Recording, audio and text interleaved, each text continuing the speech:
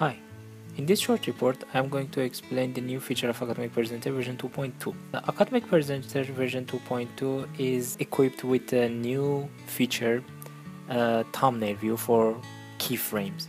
So you can see the thumbnail of each keyframe. In addition to the thumbnail, we have some additional information, like if you have a bookmark, there is a symbol you can see here. So it will show that that particular thumbnail, that particular keyframe has bookmark. So you can do whatever the previous generation listbox could do with the new thumbnail view.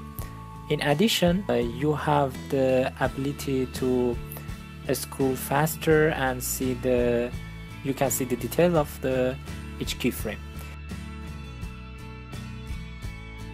If you are opening the old project, then you will not be able to see any thumbnail, because in the previous version of the project files there was no thumbnail. But don't worry, when you click on each keyframe, it will start to get the snapshot of each keyframe and store it at a presentation project. So when you are saving it as a new project, it will save also all the snapshots of the keyframes inside the project file. Thanks for watching this quick report. See you soon.